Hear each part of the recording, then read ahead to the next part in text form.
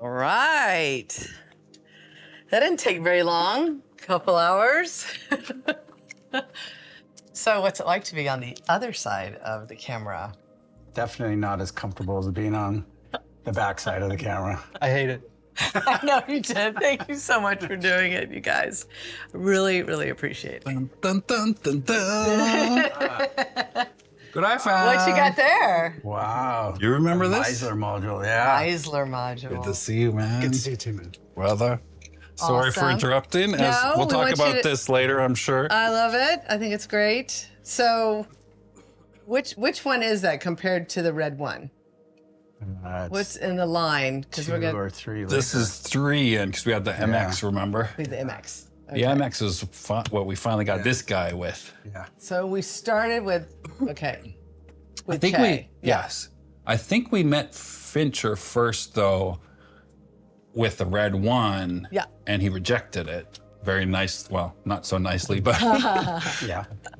we went, I don't know what he was doing, but Zodiac. Zodiac. And Zodiac, Benjamin yep. Buttons. Yep. And the Viper. Yeah. Yeah. He used the Viper. It's scary, wasn't it? It was terrifying because you looked at raw and you kind of had to put a look on later, and it was really like a backwards way of trying to make aesthetically beautiful films. You know, it was really kind of technically challenging, and what he and Claudio and Harris achieved in those movies is pretty remarkable in the end. On top of which, you know, he had to break studios' formulas. You know, they were all nervous about this, and if I'm going to give you $80 million to make a movie, the next time there's a solar flare, is it going to evaporate? You know, and so they did a lot of like old 3-stripe preservation techniques to you know, and printouts to make sure that those movies would last later. But that was the beginning of the evolution, and he, along with Soderbergh, kind of got the studios in a position where they had accepted this new technology, and the risk factor was mitigated.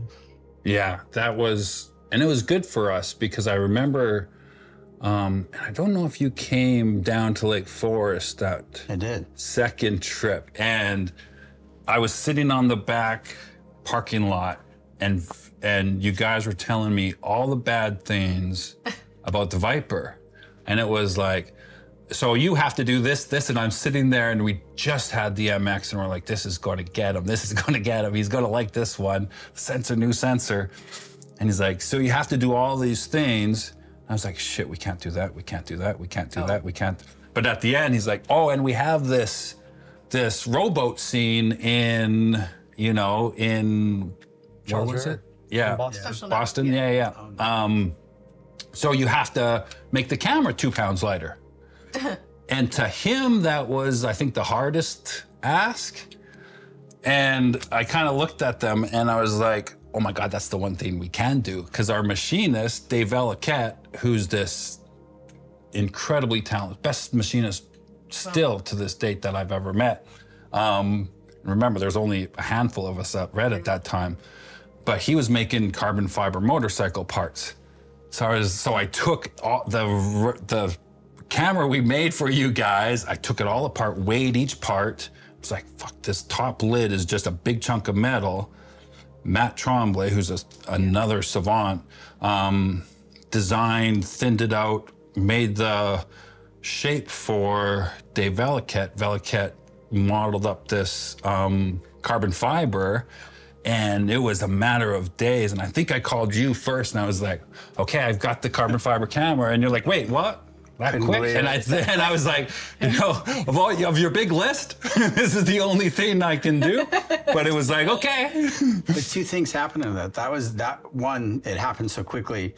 And 2, that you worked hand in hand with us, and you accommodated the filmmakers, which is, so many companies are so rigid, and you have to work around that and come up with your own solutions to problems. Whereas, you know, right off the bat, Fincher and I were all in, and Steve, who was assistant on Social Network, that we got all the help we could possibly want, and that was the beginning of my relationship with Red. You started sooner. Yeah. Yeah. with Che. Yeah. Yep. Yeah, we kind of jumped This is out a of lot order. scarier. Yeah. That's like the whole bag of peas issue Yeah. we're talking about. Well, that was insane because where did you shoot? Spain? We shot in Spain. In the jungle, though.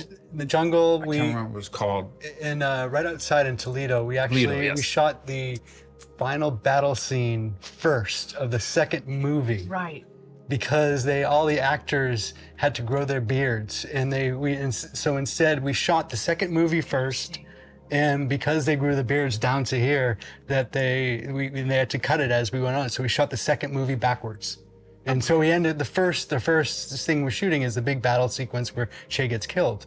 I'm sorry to ruin the movie. I didn't see it. I didn't know what was happening. Yeah. But I think we know what happened. we're in 100-degree weather in mountain. We had like hiked down into the mountains outside of Spain for Bolivia. It was supposed to be for Bolivia. Yeah. And we had, it was the beginning of this cameras that we. And With no back. no backup. Exactly. Yeah. Soderbergh had such big balls. Oh my God. I kept on saying, I said, get a Panavision camera. Can't you have one Panavision camera? Can't you do one? Jim even said, hey, we'll buy a Sony 950 or whatever it was at that time. Buy it, just put it in the back of the truck and take it just in case, we don't, that was the first, after the Peter Jackson thing, that was it. And we're like, wait, what? And Soderbergh was like, no, I'm not taking any backup. But he says in that interview, like the direct line between capture and editing, the creativity and hands-on. But it's also it was Steven's great attitude of we're gonna have the patience for this camera, and we're gonna really whatever it is to do, we're gonna make it work and work hand in hand. And every it was because of you and Jim, and it was just a couple other people that were really helping us. Yeah, that added like 20 years on Dean and Yeah. But it was like day by day. Had you ever had a manufacturer that worked day by day, hour by hour? Oh, we were just so excited. Oh my God. I mean, talk about luck. Like we got these two, as our first, I mean, legends. And so we were just siphoning it all in because we really, I say this all the time, but we really had no idea what we were doing. So you guys kind of carved the way for everybody else. So every customer should thank you guys a little bit to this day because But it's like Jeff was saying, it's because you guys were so accommodating and we were really, it was a collaboration. It was something that we were really working with you. And Jim's his passion for that of like, we were gonna make this work. I remember having a conversation at 2, I had got home and it was like 2 a.m. in LA and I was calling your phone and Jim answered it and I had to I had this, we need this help or we need something to do this, but just the response and you guys just were doing everything you can to really help support us. Oh, we were literally sleeping in the warehouse in Irvine. We were sleeping under our desks. Well, I like that. It was insane. The prototypes were missing the seal around the sensor, so. Oh, there was a few things on the prototypes that were. Yeah. So the fix, there would be dust on. Dean and Yvonne had to clean spider webs out of the inside of the camera every night, and you with the dirt in the sensor, I would be banging a screwdriver on the thing, tapping it to find it. It was like an Etch-a-Sketch. It was like there's not. I have to find a part where. There was always going to be a little dust in it, but I just had to okay, what can we do to blend this in? And there was, or it's not going to be bad, and hopefully. I mean, the right thing would have been to be on a clinical sound stage somewhere with perfect environment, but you guys put it to the extreme. Worst possible. I mean, and also we were shooting in Spain, and our camera truck was this cube truck, and everyone's smoking cigarettes coming around it. And we were I'm trying to I had to finally say, okay, we can't smoke while we're cleaning the cameras. It's like doctors in the 50s smoking, and it just was the most unclean environment, and we couldn't do. I just crossing my fingers, and again, a lot of cigar smoke in those. Yeah. cameras. No, we couldn't. We didn't have playback, so we really didn't. We were out. We were just out on a limb. There was no playback. We're just crossing our fingers that we got the shots that we were getting. But at the end of the day, could you look at it? At the end of the day, yeah. At the end of the day, and still the same Which thing. is pretty fast in those days. At the end of the day, he's still Steven. We were staying at this house right near this, and he would be editing at night the footage. So we know we're getting it by at the end of the day, and still that thing of being able to color and edit and have the origins of Red Cine, and to be able to start that to me was another thing that Red has. That was such a. I remember because I'd go and visit and at night, and he'd be editing, and it was like cool. He's editing, like who does that? But for us, it was. Oh my God, we can see and make sure that nothing's screwed up. Like for us, it was a nice security check, which you couldn't really do before that. Obviously not on film, you couldn't do it. No way. So for us with the prototypes, it's kind of like, oh geez, this is incredible that this director shoots all day and then goes and edits all night because, oh shit, something happened here. You can go shoot it before. There wasn't any sets to strike, but and he doesn't speak Spanish. So he was editing. He had no idea what he was editing. He said he just edits with music with it, and if it fits. But then again, that's how they used to make movies, right? Yep. Just like hope for the best. Yeah, 70, 80 years of classic films that we all grew up loving. Imagine Rackovers where you didn't actually get to see what was in the viewfinder. It was a parallax finder. Yeah. And so my God. dailies became another thing, and it was processed that night, so you didn't see it till the next day. Yeah, the onus was really put on the camera operator. The camera operator was to like the director was saying to the camera operator, "What did you think you have it?" So it's up to the camera operator to say, "Okay, I think we got it." That's right. What did you shoot Fight Club on? Yeah. We shot on Panavision. Panavision. Yeah. Wow. 35 millimeters. Yeah. I remember when it was Jeff Fincher brought Jeff on to Social Network, and Jim's favorite movie was Blade Runner, his dad. For me, it was like Fight Club. So we had like, holy shit, we got, both of our kind of heroes. Oh my God, like this is such a big moment for us. And, and I don't know the whole there's a father-son dynamic that you have a lot of times the son lives in the shadow of the father, and your father was a fucking icon. You've, and no disrespect to him, but you've overshadowed him by everything you've done. I mean, every film that you've shot, it just is amazing. So you're being very generous, but no, it's.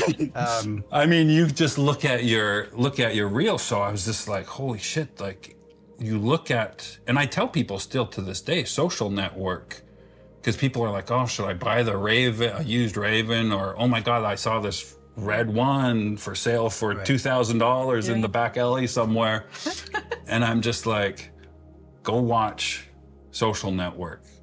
That was shot on a Red One. That's Red One. I mean, you can take that camera today and go shoot something that looks incredible. What year was that? 2010, a Red One with the Mysterium X chip. With the MX, Okay. I wanted to say that with my dad, but to that point, the takeaway for me that I was the most proud of at the end of Social Network, obviously it got nominated, which is not, people will never be sad about that. But that they would constantly ask me what it was shot on. And to me, we won the fight right there. If you can't tell me what I did that on, then we won collectively the battle. And so that to me stands out as the biggest accomplishment of that film. And that came directly from these guys. Those were actually Soderbergh's cameras that you had upgraded. It was Paul and John. Took all the spiders out of them. Right? That means we're jumping all over the place. The bag of peace thing, I kept getting, I was stuck in here, I think my passport or something. And I kept getting calls like, the cameras are overheating, We're like, oh, Jesus, what are we going to do? And you guys were putting bags of peas on them. And we're like, talking to the engineers, like, there's nothing wrong. Like, they'd look at the log files and it's like, there's nothing wrong with the actual cameras. The sensor's not overheating. And we just set, because again, we didn't know what we're doing. we thought like 70 degrees Celsius was way too hot for anything. So when that happened, shut it off. Electronics can go up to 90, 100, no problem, and kind of be okay with it. So it was just like a little firmware setting. But I don't think we figured that out until the No, I remember I was Googling, I honestly was Googling of ice packs for dogs because of this trap. For smaller dogs, like a small dog is like the size of a Dachshund, so it would strap underneath. I knew that was the way to keep it under the camera. So did you have 2 cameras? Yes. So you just swap it out? Yeah, I mean, it was at times where it was so hot, and because of the sensor sensitivity, that we would be, okay, camera's off, we're about to roll, turn the camera on right before we roll, shoot it, turn it back down, turn it back off. It was... really was such a collaboration. It's just like we were all working to the same kind of... Well, yeah, like what were the things that made you really take the turn towards, say, helium and like the newer sensors and... Well, there's a form factor. The sensor evolution is kind of predictable. It's the form factor, nice segue, to, and I remember our very first prototype before the Red One, way back when Jim was just thinking about this at Oakley still. I actually have it next door, the very first mock-up that Matt Tremblay did as a little Oakley designer. Oh. And it looked very much more like the Scarlet, the first 3K Scarlet, but very much in this form factor. But everybody said it's impossible to make that. You can't fit the electronics in 4K, forget about it. Right. Because there was the Dalsa, which was this big, and everything, all the other electronic cameras. Yeah. Literally that big. That was kind of the target from the beginning. Was the Red One was the smallest digital camera on the planet, kind of, definitely 4K. And so our plan was just to reduce. And then we went to the modular approach, which is kind of divided all up into little pieces, which was awesome when you needed something really small. But then that added its own, you have to have these modules, and they stacked up. So Meizler, and this is the Meizler module. Yeah. So this guy. I like that it's written on there. This was kind of taking everything back and putting it back into one unit, but still being able to take the camera off and use it as this little thing, and building a whole bunch of wireless into it with the minimal cable as possible. And this was Meizler's kind of, should have had that. Well, it was getting all the, my history also coming from an AC. I was always adding GAC on the camera. Always the thing, and cameras become very unwieldy because of all the big cables Medusa and all these things, and it's hard to work with. And that was the whole thing of trying to have no cables on that. And that got to a point where you just had the camera, had it coming through the front. Yep. Had it through the monitor and the battery, and that was the only cables coming out, and you could do wireless HD and pull remotely. And it's not so different than what Panavision did when that's kind of if you put the first Panavision, which was Fincher's camera, the first Fincher camera, which is your guys' camera, because you both worked with Fincher. The first this is the blueprint basically for Fincher's camera. Yeah, Fincher had a lot of input on that. Absolutely. It's so interesting because Fincher and Soderbergh, again, we got so lucky with them being our first two all-stars, because Fincher's really technical. Yeah. Soderbergh doesn't really give a fuck. One of the most Fincher's given me a lot of... Steven wants it to be small. Oh. It was always about size. One of the best moments, or I guess motivations, I went to... I think you were shooting Haywire or something, and I went to the DI, and the window was blown out. Completely blown out. And I was like, Steven, why don't you just stop down? Just stop down and don't... And it was the informant. Oh, it was the informant. And his answer was, he was like, I don't care. You got to make if you don't want that window to blow up, you got to work on your sensor. And I tell you, that shook me. I was like, holy shit, he's right. Why our whole plan, you know, and that was a big motivation to be respectful to film was, with shooting film, you kind of didn't have to think about anything. I mean, you did, but you didn't have to think about all the shit that all of a sudden you had to when you were shooting digital. So that one comment was like, holy shit, like it's our job to make all these problems go away. Not like, hey, you gotta help us out here and don't shoot, you know, blowing out windows, because that's not how he's like. He's like, I don't really care if the windows are blown out. You don't like it, fix your sensor. And I was like, fuck, that was so like, I'm telling you, that was like, and I went right to the engine, our sensor team the next day, and I was like, we need an extra 2 stops. And we got it. I mean, that's instant information. That's what happened. Yeah. Oh, it was just around. It was just monumental. But you know, back to Fincher, technical guy, the DXL. That was all you guys and Fincher. It really was the DXL. It was this one, and I've got this. I should have brought them all out, but I've got the next one after this, which was all integrated. That Fincher actually said, no, too many cables still. We don't like, because we realized we don't need all these ports. Once you have the wireless and all the stuff that you guys put into it, you don't need all of them. So it's like, no. At that very moment in time, Panavision finally started being friendly to us. They had a leadership change, and the guy came over and like, oh, you know, we're having a hard time making our camera. And I'm like, we can look at this camera. And they're like, oh my God, how long to, you know? And they're like, oh, you know, a couple months. He's like, oh my God. And that was the foundation of the DXL. And then you look at our Ranger. You know, so this, like when I say you guys are responsible, that everybody that likes Red should thank you, it really is, because you can see the evolution, and it really comes back to just such a small group, which is so cool. Yeah. I have a funny story about that. I was doing a show in Canada, and I was using a DXL at Panavision, and I had called Michael Cioni to talk about settings and the color science, and I go, I really, really like this, and he starts laughing. He goes, well, it's from Social Network. You should like it. It's like, okay, there I go. Stepping in myself again, you know. It's really great, though. Really, really is. I mean, we just learned so much from that, from Shay. You know, the whole, not just from a technical side, but working, you know, with you guys. And again, and then, you know, you were the best. You worked for Spielberg and Fincher, and these are demanding directors. Yep. Soderbergh, Fincher, you know, these guys, both of you, you know, you can't just cruise through that. You have to be the best of the best.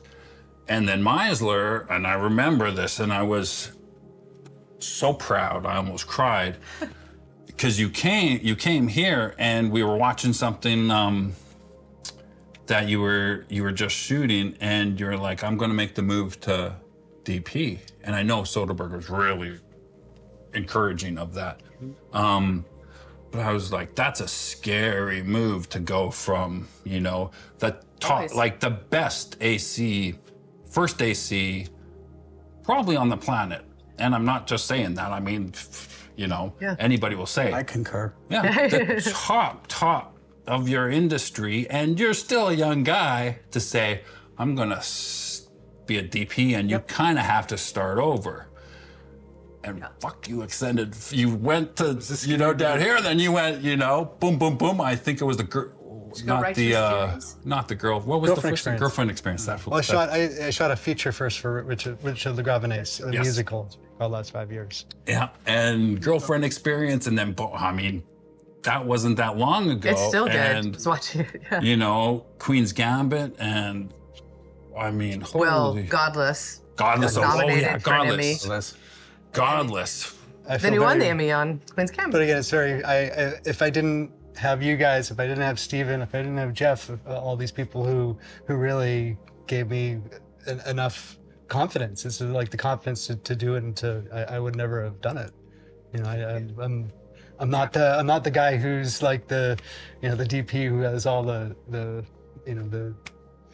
I don't know, who can sell themselves very easily. I know it's a sort of thing but Yeah, but it's your, been thanks of all these it's your people to talent. support me. But now you work procedure, so it's easier.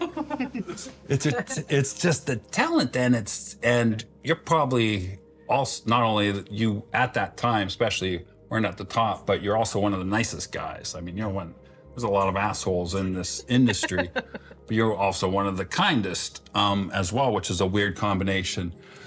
But it's the images. I remember we had Ted Sarandis over here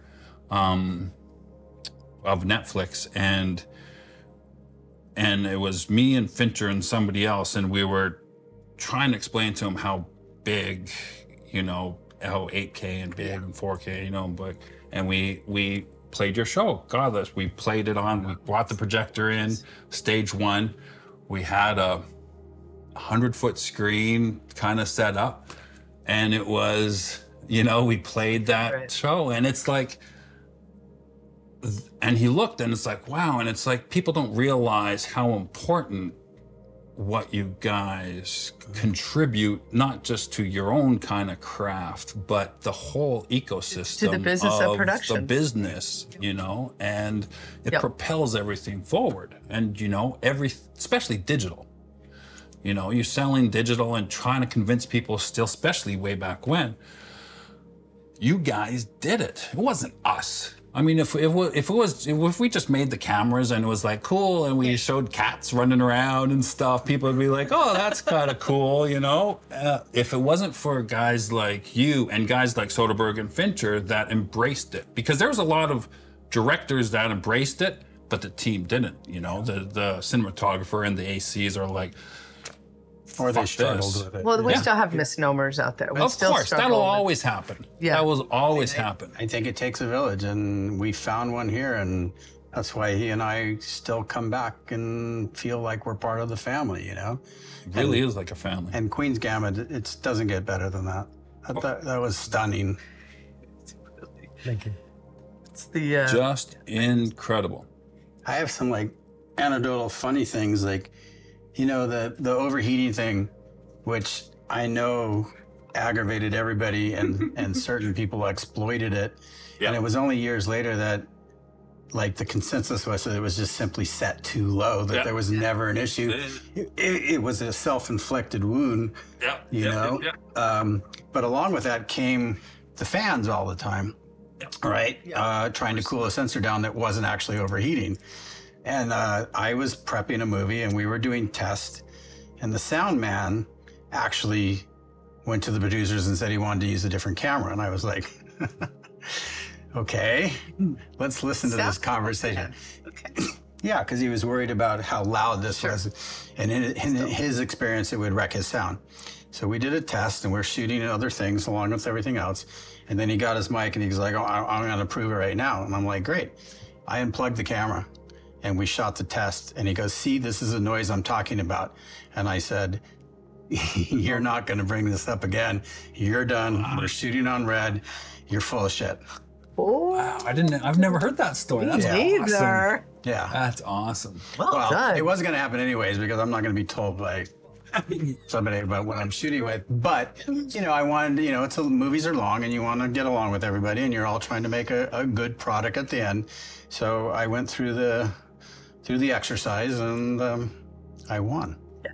But that's exact right point there, though. yeah. It's so easy just to, and that's why we're so grateful, is it's so easy just to say, because there was a lot of stuff wrong with the cameras. The overheating, we didn't know until well past the shoot was over and done. You easily could have said, camera's overheating, let's shoot film or shoot something else, let's forget this. That would have been the easier thing to do. Yeah.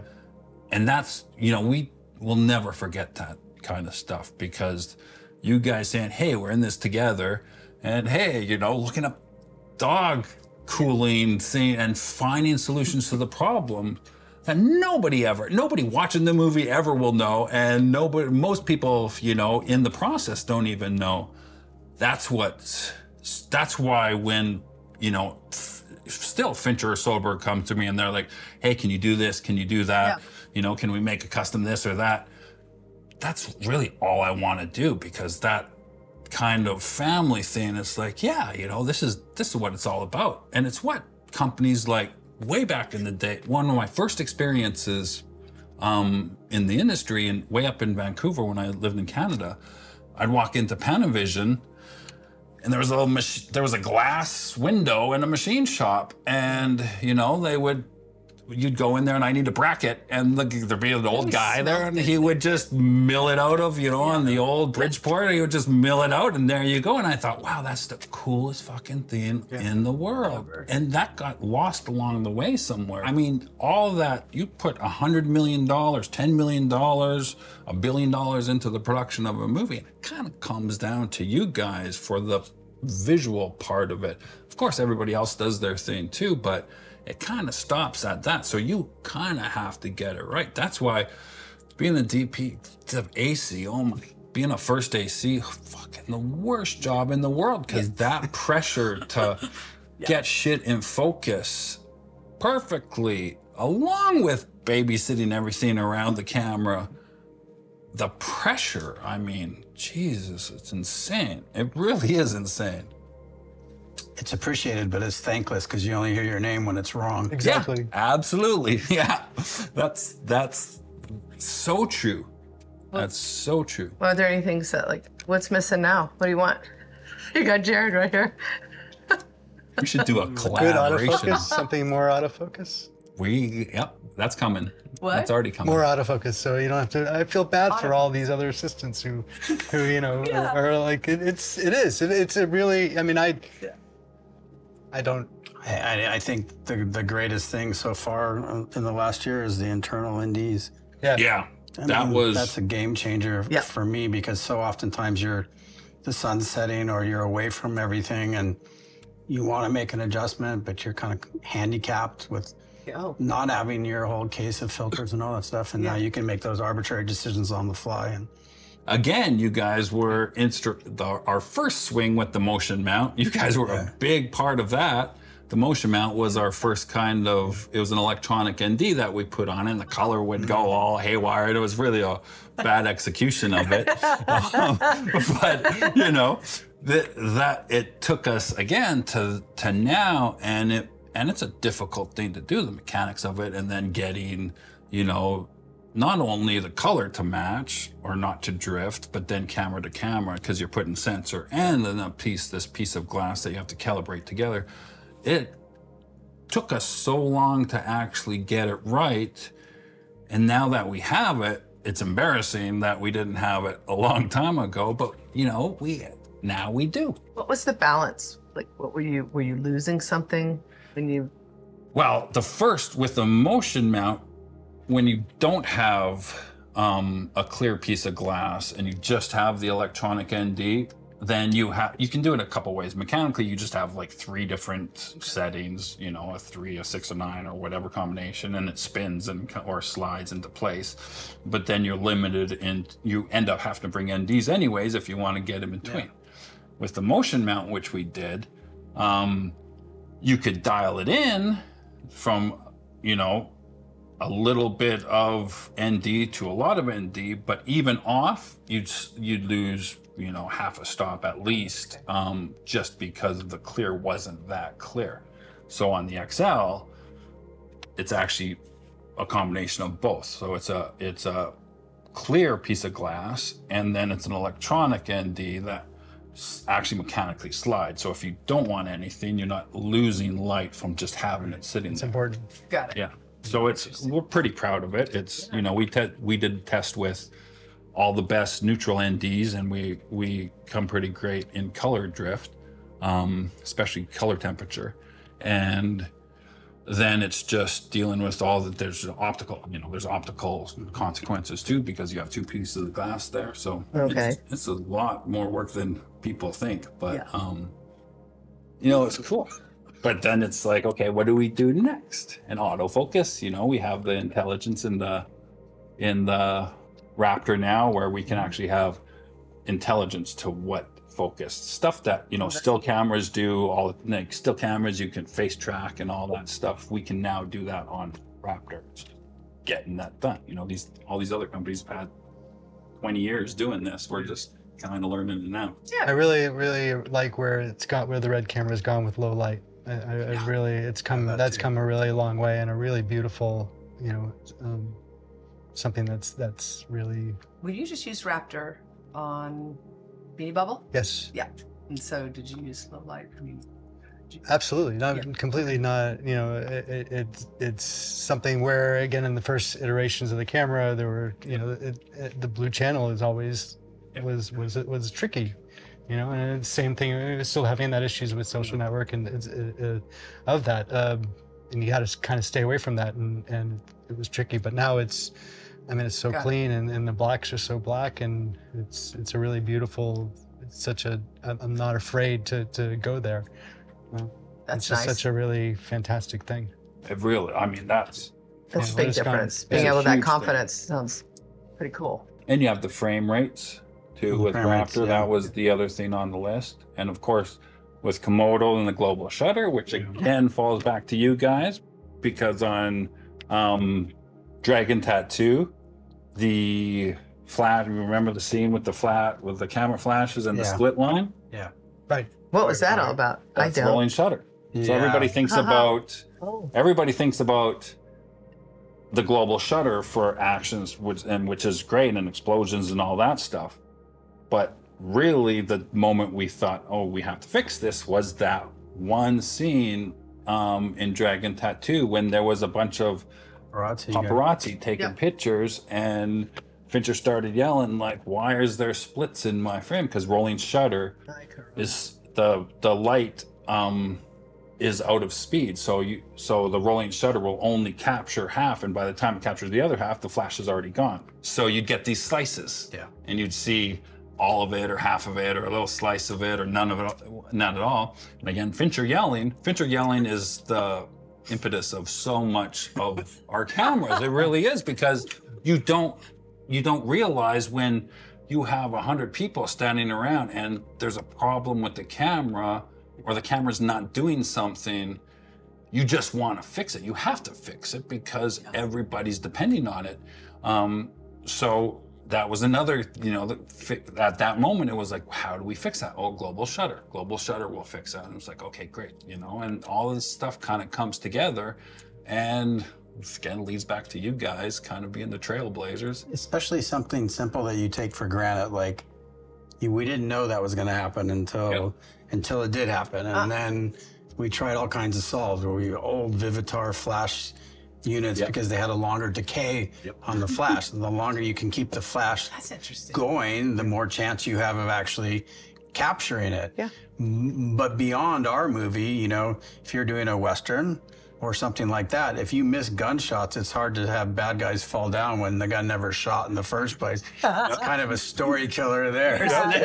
And so, or throw the dynamite and all you see is smoke, but no flash afterwards. So those things all become relevant in storytelling as well. Yeah.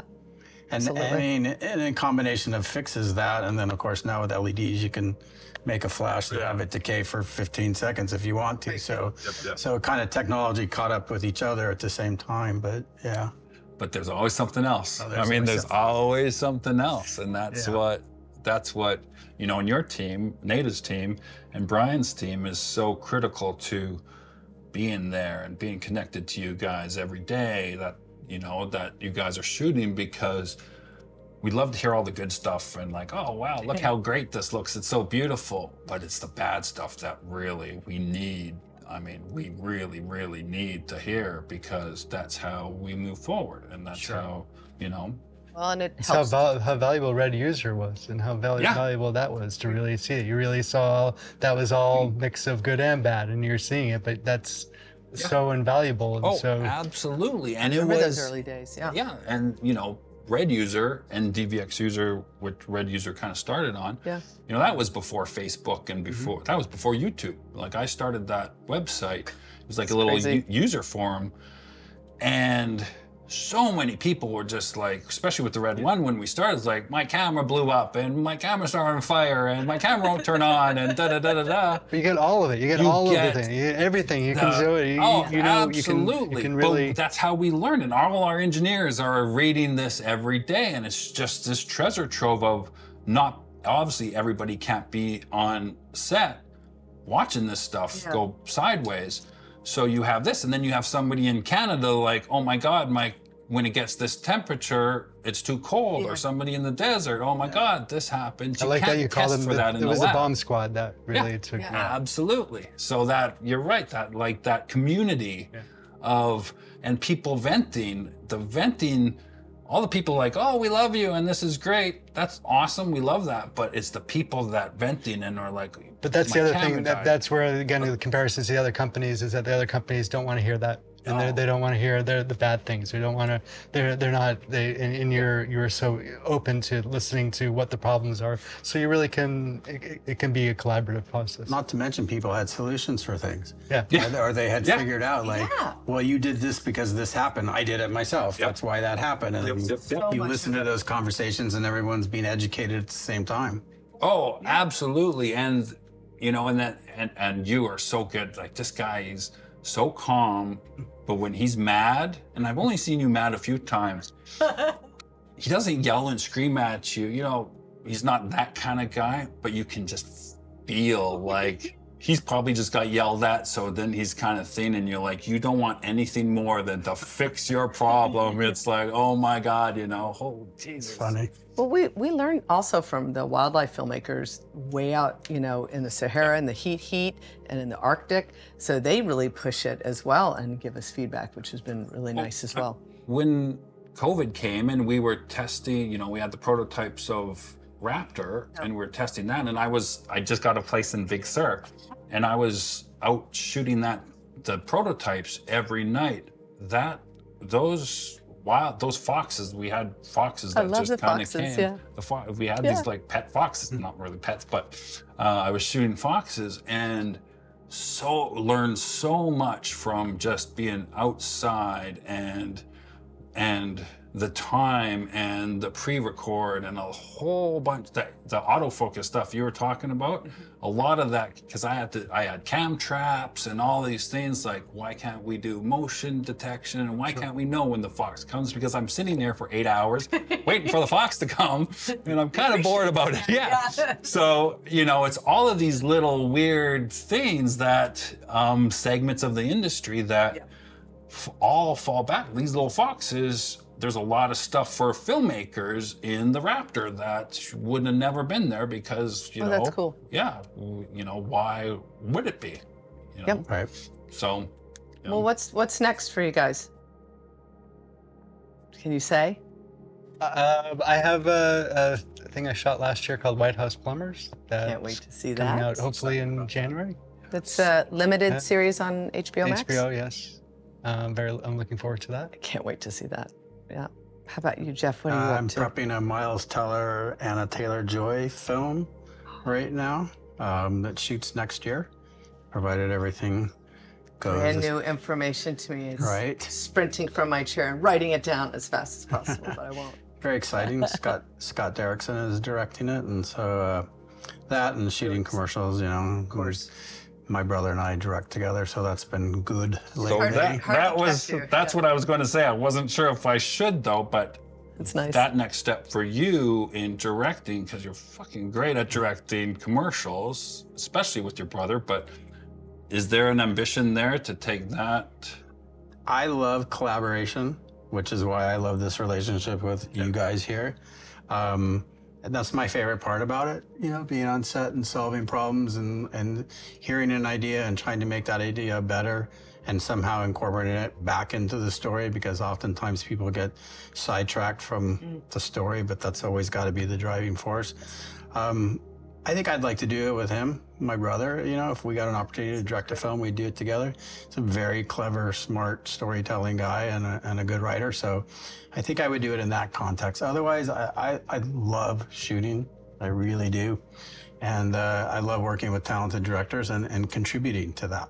Yeah, he's really good at contributing. I don't want to name the projects, but I've seen a few times where you're kind of directing the movie when the director not checks out, but is kind of focused on something else. you've kind of shifted into that. Yeah, like it felt like though with Mark on Tales from the Loop, you were able to, when we talked about that in our interview, you talked a lot like a director. When you walk through the scenes, which I thought was really interesting, it was very different than a technical aspect of it. You're like, well, this is what's happening and this is why. It always comes back to story, whether it's cinematography or directing or it's Story is number one. production design or anything, really. And are you going to do that? Are you going to go? It's not, first of all, it's not fair that you went from your AC to director wasn't painful enough for you. It was. It should have been. You had to have a few years of misery in there. Oh, totally. No, totally. It was. Dude, you went from top of the world AC to Bottom of the whoosh. Yeah, your bottom was like Quick dip. it's a quick dip to now I'm on top of the world again as a DP. No pressure. If the right thing came, I think I'd be interested. I'd be open to it. But like Jeff, I love shooting too. But from an aspirational standpoint, like speaking out to people that might be watching this, when I was a young DP, all I was obsessed with was the photography and composition. And it took years and years and years of doing it before I actually found a voice in telling the stories from another perspective, for everybody's perspective, you know, collectively, because not only does that make you a better cinematographer when you take into consider wardrobe and production design and everything else, but most importantly, the director and what that script wants to be. And if you can add layers to that, then you're really contributing. And that's what I feel like I've gotten better at through experience. Yeah.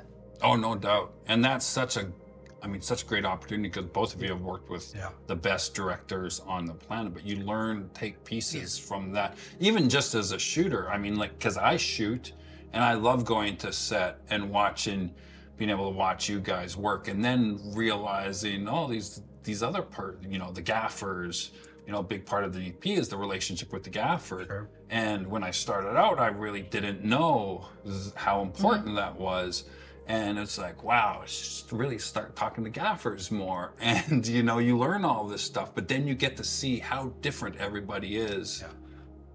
And you learn from that, so it's cool. I think that's one of the most exciting things I find as a cinematographer is when I am reading a script and there is an idea, I'm reading something and I can see it as a technical shot in my head, and you see the shot and you plan, you go through it, you're dealing with you're dealing with locations and location managers, which is such a big part, and you're dealing, all of a sudden, all these people you're going through, and then you, like you said, the gaffers, the dolly grip, the camera, they're all these people, and all of a sudden they're there and you're doing the shot, and it's what you had in mind, it's what your image, and for that when you can get it and it's right and it's like 50 people or 100 whatever can contribute to it is like no other feeling.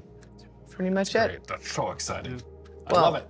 Guys, thank you. Thank you for coming. Thank you for doing the ad campaign, the original gangsters. Appreciate it.